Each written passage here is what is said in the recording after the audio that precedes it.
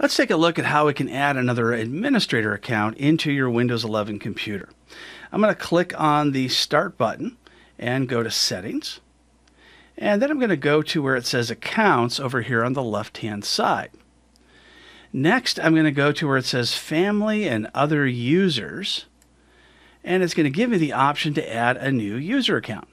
So I don't want to add a family member. I want to add another user. So I'll click on Add Account. And let's say we want to choose a local option. So we say, I don't have this person's information, and then add a user without a Microsoft account. Now, if you do want to do the Microsoft account, that's perfectly fine. You can go ahead and click that, and you'll have these same options. So I'll go ahead and click New Admin for the name. I'll put in the password. Got to have at least capital, at least one number. And then what if you forgot? You've got your security questions. I'll just go ahead and fill these in. I'm just going to put in just the letter X as the answer for each one. You don't have to put in a whole bunch of stuff in there if you don't like to. And now I'll click Next.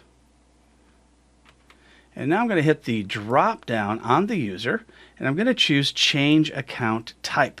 So by default, you can see that it's going to be a standard user. I'm going to change it to an administrator. So I click OK. Now, if you see any other users in here that are already created, you can do the same thing. You can just select those users, and you can go ahead and change them from Change Account Type Standard to Administrator. So that's how you create or upgrade a user to be an administrator on a Windows 11 computer.